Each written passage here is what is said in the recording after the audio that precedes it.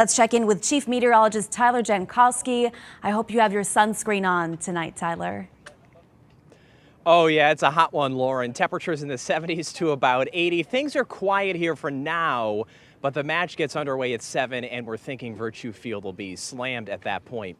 So you're probably wondering what I'm wearing. This is part of the kit. Don't worry, I didn't know what that meant either before this season. Had to Google it. The kit is basically what the team wears. It varies as we go through the year, I think, but we've got people who know more about this. This is the merch area as you walk into Virtue Field, and we have got here Captain Rudolph. You're on NBC5.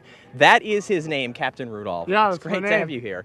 So tell everyone how you got into this, because we were chatting earlier. You're from LA, you go to Middlebury, and you're very into soccer. You're on the club soccer team, but what brought you here to intern for the Vermont Green FC? Yeah, thanks for asking. Basically, I have a buddy that was actually writing for a newspaper up in Burlington last summer, writing about the team, and he told me about the internship opportunity that's here, and so I applied, got the job, and here I am working the merch tent at the games and then helping with the mission to be a sustainable, environmentally friendly team. So for someone who knows a little more about baseball like me, what does the kit involve? Obviously, this is part of it, but does it change through the season, or is it for the season and then maybe next year it's different? How does that work? Right, so our kits have been changing.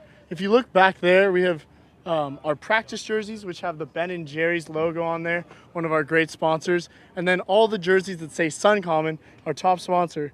Those are our kits that are worn by the team in away and home games. So right now, you're wearing the away kit. So whenever we play, not here in Burlington, Vermont, the team will be wearing that.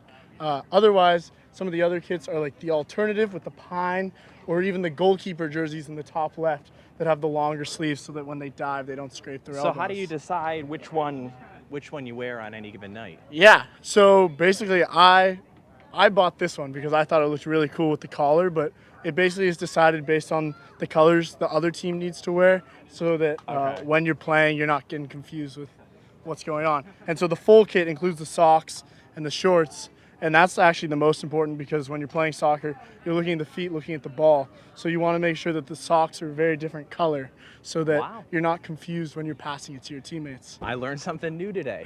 All right, Captain Rudolph, thanks for coming by. Good luck tonight. The weather's going to hold up, so you're not going to have to worry about rain. Yeah, no, we'll it's going to be a great day. We'll show you where we are on Storm Tracker. That is the weather lab. It's actually here right as you walk into Virtue Field. So as you come in, you'll see that, but we don't have any rain or clouds to worry about here right now or for the rest of the night. We'll zoom out and show you that the whole region basically has the same beautiful sunshine on this first official day of summer. It is hot here. I know a lot of the thermometers say basically between 70 and 80, but on the pavement it feels a lot warmer than that. Thankfully, things don't get underway here till 7, so by then the sun will be lower in the sky. It'll feel more comfortable. Storm Tracker has the whole mess that is to the south. We'll show you how it moves in on Futurecast. So we've got no worries tonight or even first thing tomorrow morning with lots of sun, but tomorrow afternoon, the clouds come in from the south. So if you're basically in Rutland or Lebanon Point South, it gets cloudy as tomorrow goes on. There can't even be a shower, but the more widespread shower chance holds off until Friday. So yes, we do have a mostly cloudy sky Friday with a lot of showers. Look at the dew point trend, though. This tells us how sticky it'll be starting Friday evening all the way through the weekend into early next week. Very, very humid. Dew points close to 70.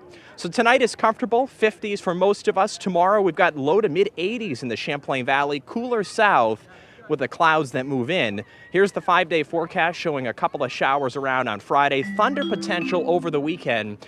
It is possible that on Saturday some of us don't see the sun again.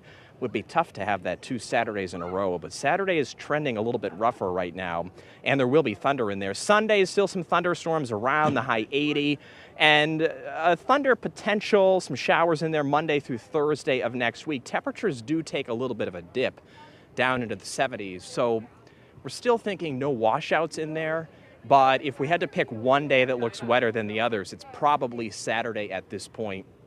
And as we move forward, we will refine that weekend forecast. So we're live here in Burlington, Virtue Field, Season 2 of the Vermont Green Football Club, otherwise known as soccer. Going to be a big crowd here tonight, couple thousand people.